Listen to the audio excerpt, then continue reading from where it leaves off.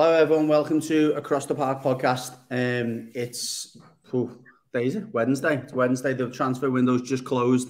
Me and Millsy thought we'd just get on and give a reaction to what can only be described as one of the biggest debacles in the club's history in terms of a lack of everything that you need from a management point of view. Mills, we got the ticket at the bottom, or the banner, if you like. Everton, the only Premier League team not to sign a player, obviously, despite selling Andy Gordon, sitting in 19th in the league with a new manager who really doesn't know what he's working with. We don't know how happy or unhappy he is with the group of players. But what's your reaction to the lack of events, I guess, and the utter mess that was last night? Suicide, lad. Suicide. To go into the second half of this season, not even the second half of the season, because we're past that point, aren't we? The next time, whatever number of games with that squad, and not only that squad, but a squad that, whether you loved them, whether you hate them, it's considerably weaker now. You've got a lack of another player who can try and create and try and get Everton up the pitch and try and score a goal. Another one of those has now left the club and not been replaced. It's not even like historically we're replacing these players with worse. This one's not even been replaced. We're considerably weaker now going into the second half of the season. I have not got a clue what goes on at that football club. But what I will say is I've probably gone a bit of a rant here, and it's my opinion, not the opinion of the podcast. And we're quite careful as a podcast on what we do and say. So I say here will be my opinion. It's just a mess, Judge. It's an absolute mess, and I think even the fans who would like to believe it's not a mess are now seeing it for what it is. There's no plan. There cannot be a plan. It's what happened last night with the 10:30 tweets of trying to loan Ismail Sarr and trying to go for Matata at Crystal Palace and Giroud. All these were after 9 p.m. It's the equivalent of going to Asda on Christmas Eve trying to get your Christmas dinner ingredients. There's no plan. There's no structure at all. The inner workings of a football club, we must have knew as a football club, because the contract was unsigned. So we must have known as a football club going into January, there's a very real chance that Anthony Gordon would leave the football club. So what you should do there is there should be some sort of plan B, plan C, plan D, plan E. As soon as that happens, which you see other football clubs doing all the time, by the way. You see this all the time. Clubs who know what they're doing. When they lose a player, they're quick to react. We must have known it was happening. And even if it was that stupid that we didn't know in November and December it was going to happen, we've had another week on top to go into yesterday and panic round. It looks like, to me, it looks like we had no money. I don't know about you. Yeah, well, I often refer to the club on podcasts and when I'm interviews as a business, because we are a business, a multi-million-pound business, and even the smallest businesses, try to plan for certain events, and a very basic way of planning or reacting to events is communicating with other similar businesses and seeing if you can kind of try and work something out to tide you over. The level of incompetence from a communication and almost a networking point of view is beyond belief. So Kevin Thelwell and listen, there's nobody else. Obviously, the owner and Bill Kenwright and Denise Barrett-Baxendale will get a lot of pressure, and rightly so. But Kevin Thelwell, as you said, when Dyche come in and when Gordon left, the spotlight was on him. Okay, what have you got now? Have you got anything up your sleeve? Whether it's a couple of loan deals, or whether it's a statement, or whether it's some kind of support that you're going to put behind Dyche to help him to be able to get through this period. Nothing, absolutely nothing. And those last minute desperation signings or them attempts last night were really poor. I mean, we seen the tweets earlier in the day of people questioning, not only questioning him, but saying that Steve Walsh and Brands done a fucking better job than him. Yeah.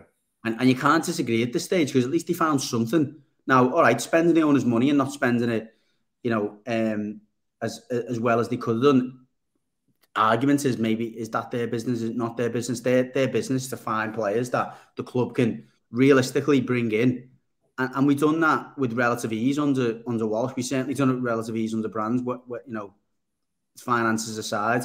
Now, in terms of whether we got money or not got money, that can only be on that board again. Yeah. And if we haven't got money, then it needs to be made clear. Mashiri shouldn't be coming out making statements that we will be signing a player. Dyche shouldn't be allowed to be throwing himself under the bus to say we will be bringing 2-3 players before the window closes. He must be embarrassed at this stage already. And, he's the only one who'll come out with any shred of dignity because we know he's played no part in it. But you feel sorry for him already, don't you? You're going into Saturday's game with Arsenal and the fan base.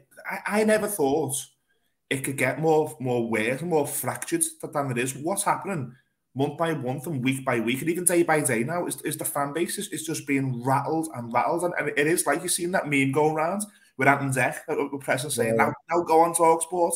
I'm starting to think that's real. I'm starting to think someone is actually doing this on purpose because for the owner to come out and speak to the fan advisory board, Jazz at the fan advisory board, a week, 10 days ago. And for me, we didn't react to this on the podcast.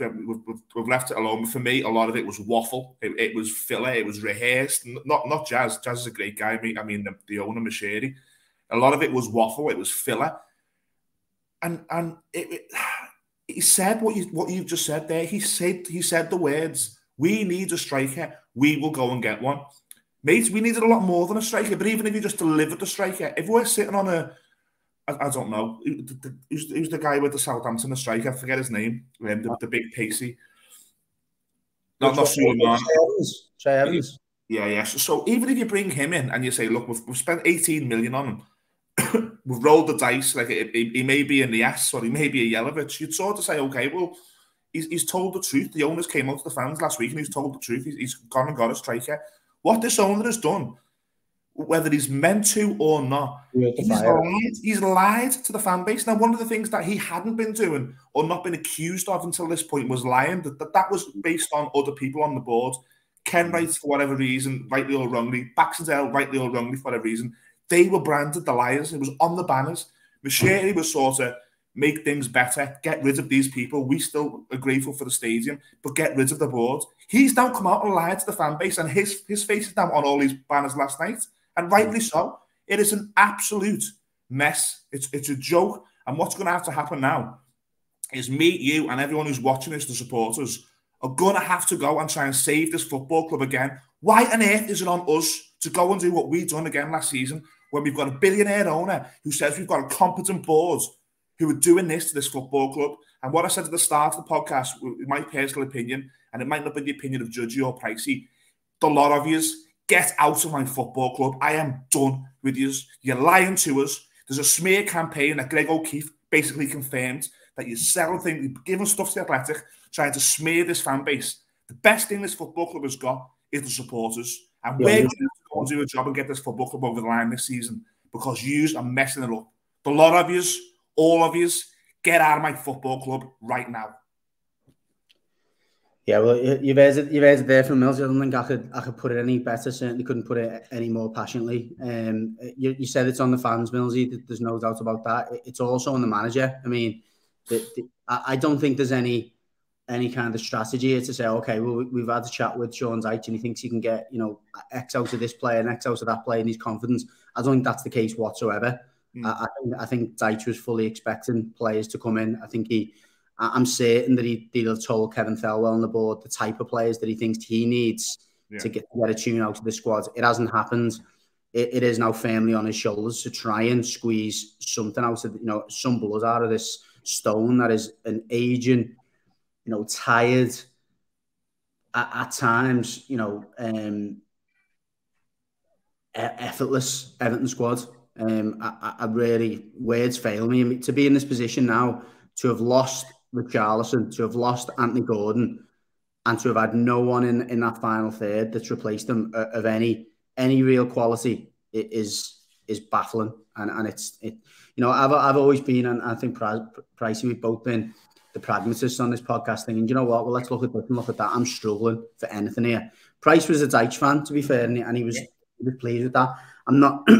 I wouldn't necessarily call myself a Dyche fan, but I thought he was the right man for the job. I don't think any manager on earth could take this job on with any level of confidence, knowing that they can get results out of the team, given what we've seen in the first half of the season. Well, it's back to the wall now, isn't it, for us all? It's back to the wall, and we're going to have to, like I've just alluded to there, we're going to have to get down to the ground on Saturday. regardless of the protests, whether it's pre or post, during the 90 minutes for the next, I don't know, what we've got 7 home games left, is it? It's on us again, lads.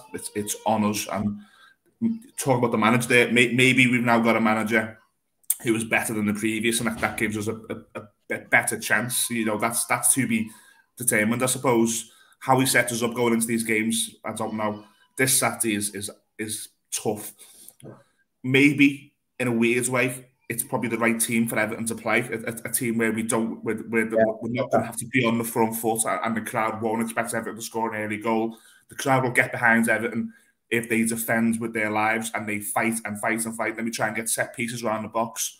Possibly that's the way we pick points up for the rest of the season, because, like you said there's not enough quality for Everton to naturally rise out this position now. It's going to take the connection that we had last year with the fans, and it's going to take these players to give absolutely everything now. And I've said there, this board are fit for nothing for me, and I include the owner.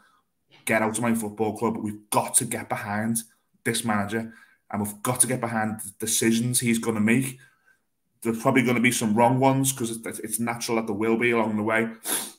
Between now and May, Judgy, me, you and the fans have got to give absolutely everything, because the people above us certainly aren't. Yeah, we absolutely will. Just the last one for me. You a few times there, but such a tough position to be in for the fans, because, like you say, the board or whatever are almost waiting for the fans to do something that's unforgivable, so to speak. That goes beyond what they've done. The fans' natural instinct is to get behind the players, but there's so much anguish, as you've expressed on here, and so much anger and resentment of what the board have turned this club into. How do you balance that? Do you know what I mean? Go on the ground, getting behind the club. It's gonna, the Ashworth Hospital is going to be full. The end of the season, everyone's going to lose their minds. Fans are having to turn up with a split personality. Yeah, and again, I'm a very. The old news, well, Everton wives run for their lives. It couldn't be any more true at this stage. My wife in the background shaking her head, going, "Can't believe the club are putting us through this again." It's mad, and you're right. But look, I've got to look at myself. I'm a passionate, mostly reactionary Evertonian, and I think it's on us to maybe, unless there's a real problem with the players going forward. As long as we see them giving their all. I wouldn't really like to see scenes that we had after Southampton, where you're not fit to wear the shirt. I think a lot of it, that's built up anger over a long period of time, and a lot of stuff from the morning built into that, where the headlock campaign came out, and I think everyone was really emotional that day. I think as Evertonians, we probably need to leave a little bit of that, leave a little bit of that at the door when we go to Goodison Park on Saturday and for the remaining 7 games. And if you'd have called the Brentford game last season, the third last game of the season when we got beat, they were clapped off.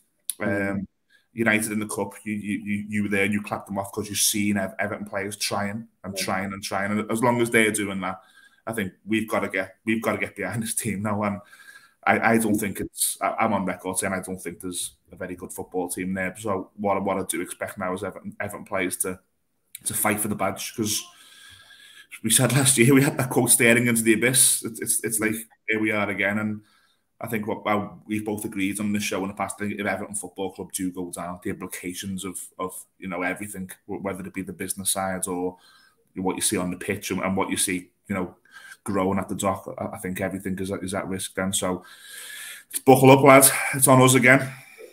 Definitely. All right. Well, that's about all we've got time for. It's all we want to put out. It's all we've got to say, really. I think Millsy's right in terms of Saturday being massive, every home game, every away game being massive. And as long as we as the fans play our part, we're not going to stoop to the levels that this board and this management team has. So let's get behind Ike. Let's get behind the players. Up the fucking Toffees.